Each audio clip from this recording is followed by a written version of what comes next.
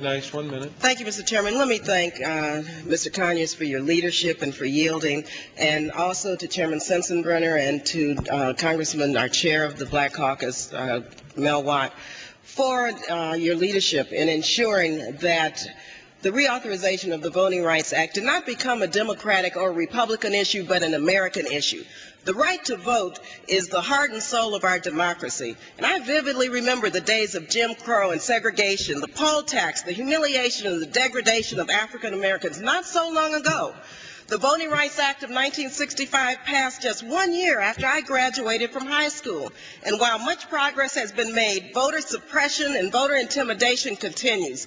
There's no way that I would be standing here on this floor as a member of Congress had it not been for the bloodshed and the sacrifices and the deaths of so many, including our own great warrior, Congressman John Lewis, in fighting for the right of all Americans to vote. So in the spirit and memory of Fannie Lou Hamer and Rosa Parks and Coretta Scott King, let's pass this bipartisan legislation without any amendments so that America can be true to its ideal of liberty and justice for all.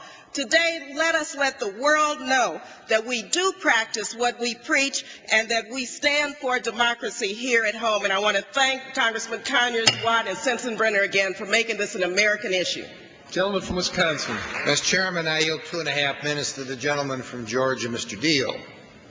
Gentleman is recognized.